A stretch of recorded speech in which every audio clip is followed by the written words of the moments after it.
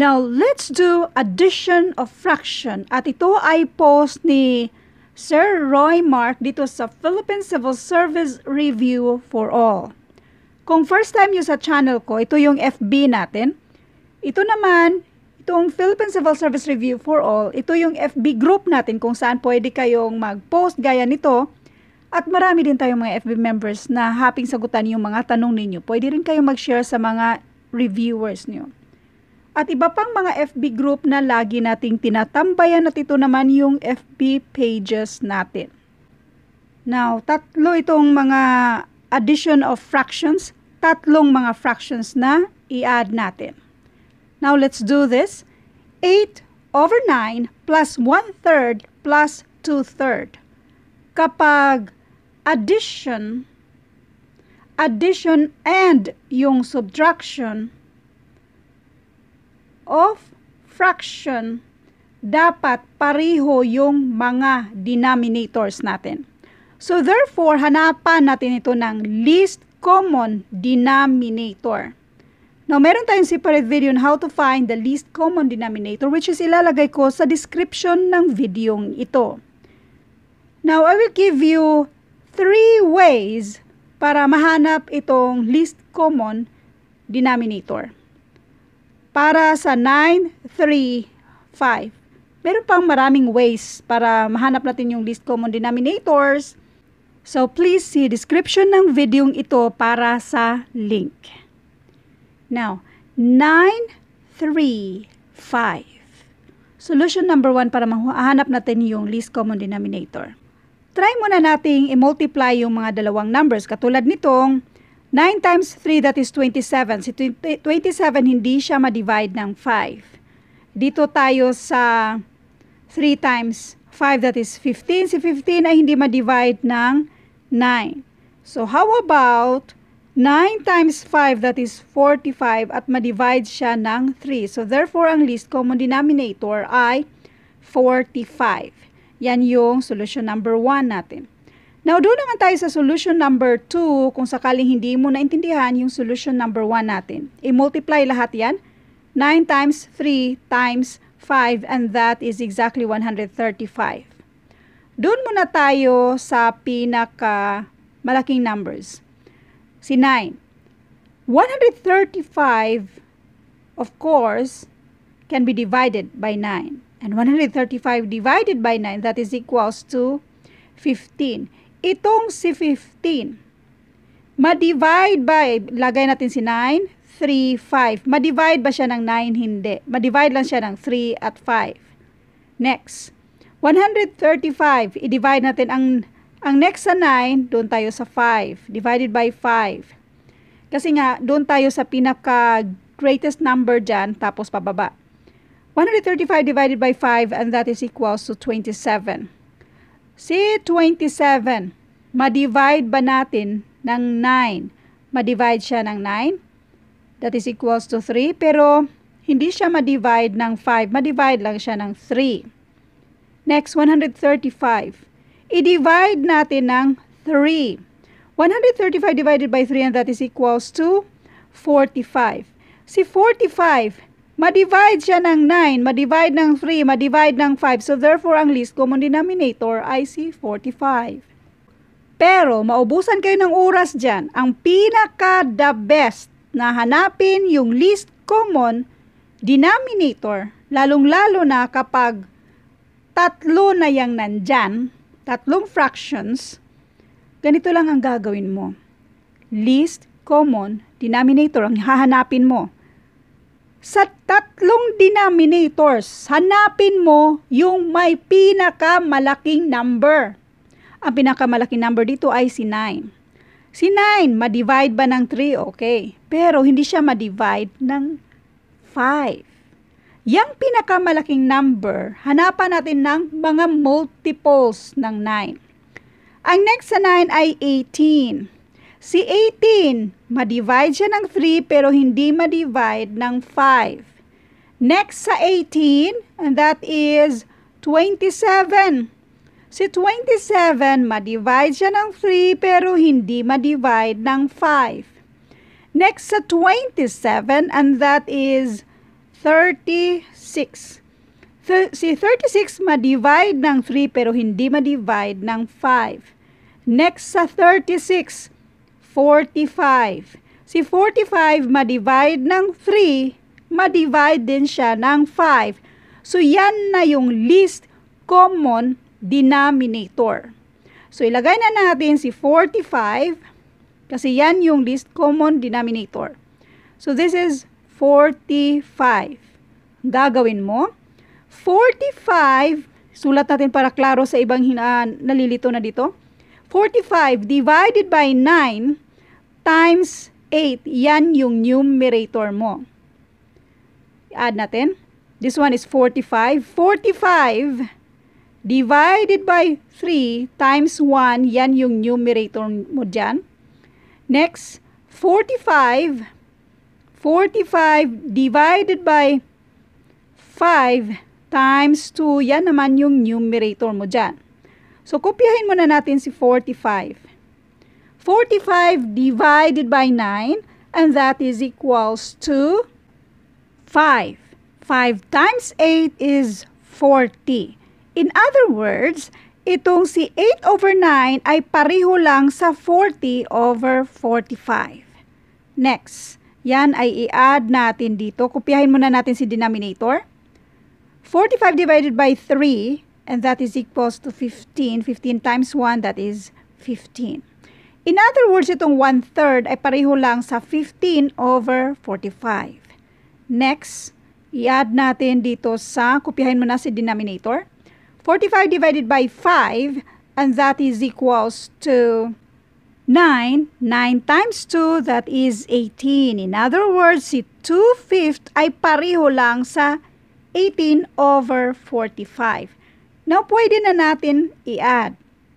Kopyahin lang yung denominator na 45. 40 plus 15, that is 55. 55 plus 18, and that is equals to 73. 73 over 45, yan yung tinatawag nating improper fraction. I-simplify natin yan siya. Since malaki si 73, obviously, sa 73 kaysa 45, so obviously mayroon tayong whole number dito. So, bali maka-mixed number tayo dito. Ilang 45 ba sa 73? Meron tayong isa. So, yung natitira na lang ay 73 minus 45, and that is 28. Yan yung numerator natin. Yung denominator ay kopyahin lang na 45. Kaya ang sagot nito ay 1 and 28 over 45. Another way para mas lalong maintindihan, numerator divided by denominator na 45. Ilang 45 nga ba sa 73? Isa lang. 1 times 45, that is 45.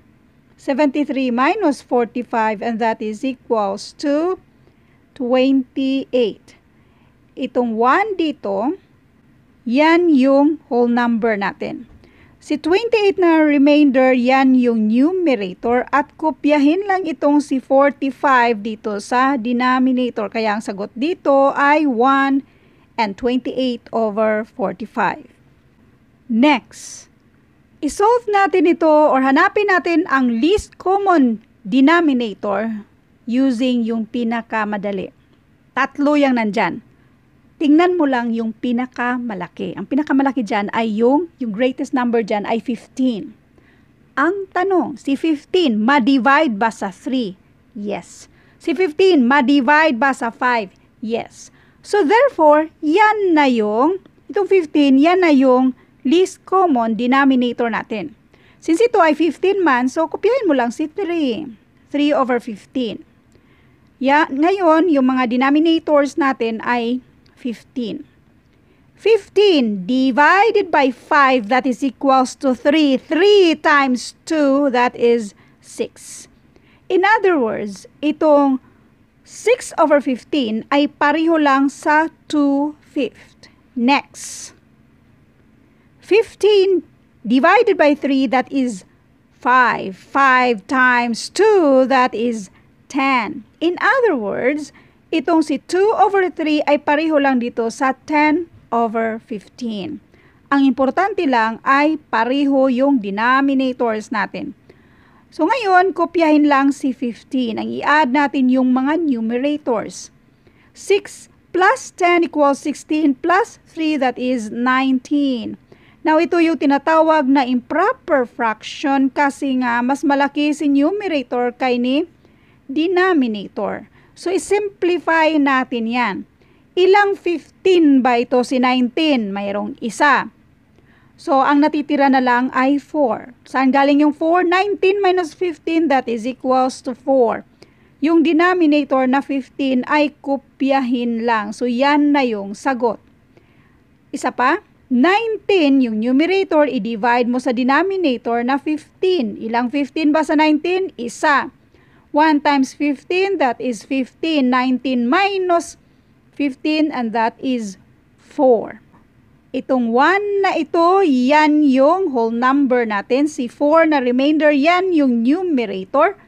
Kopyahin si 15 na denominator. Kaya ito na yung sagot. 1 and 4 over 15. Next. Hanapin ulit natin yung least common denominator sa tatlo para ma-add natin ito. By the way, meron palang nagtatanong dati kung bakit yung may pinakamalaki ang titingnan natin at hindi yung pinaka-lesser na number.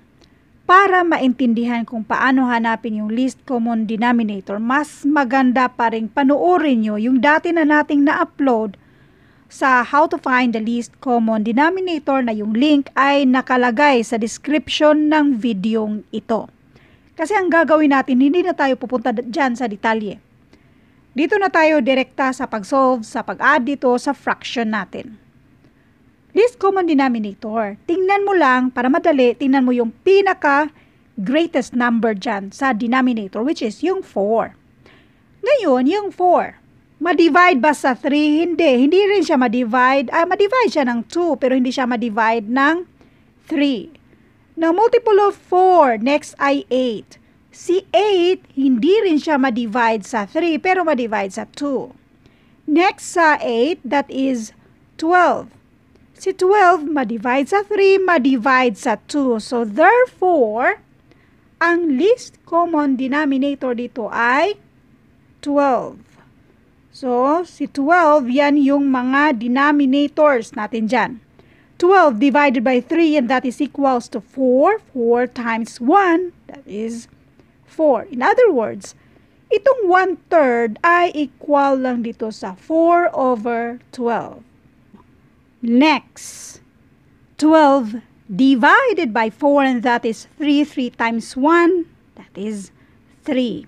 12 divided by 2, that is 6. 6 times 1, and that is 6. In other words, itong si 1/4 ay pareho lang dito sa 3 over 12. Ito namang si 1/2 ay pareho lang dito sa 6 over 12.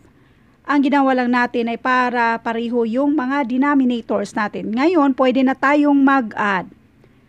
Kopyahin yung numerator na 12. Ang i-add natin ay yung mga numerators lang. Ano ba sinabi ko? Kopyahin yung denominators natin na 12. Yung mga numerators ang i-add natin. 4 plus 3, that is equals to 7. 7 plus 6, and that is 13. 13 over 12, since malaki yung numerator, yan ang tinatawag nating improper fraction.